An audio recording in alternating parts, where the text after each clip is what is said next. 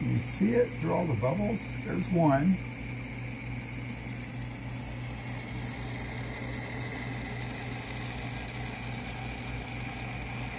There's two.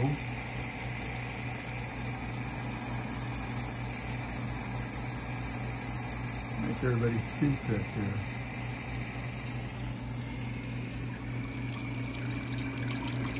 And there's three back there. It's funny, it seems to bring them out every time. Probably the most elusive fish I own are these clown plecos.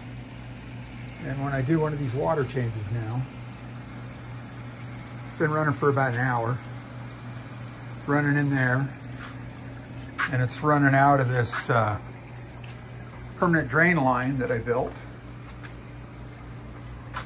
Leaves through that stainless steel mesh, comes up and over, comes back down through that ball valve that shuts it off when I'm done, and out this hose,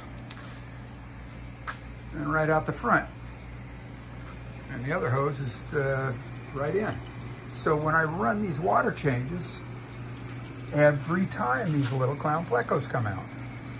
Kinda cool. I had no idea.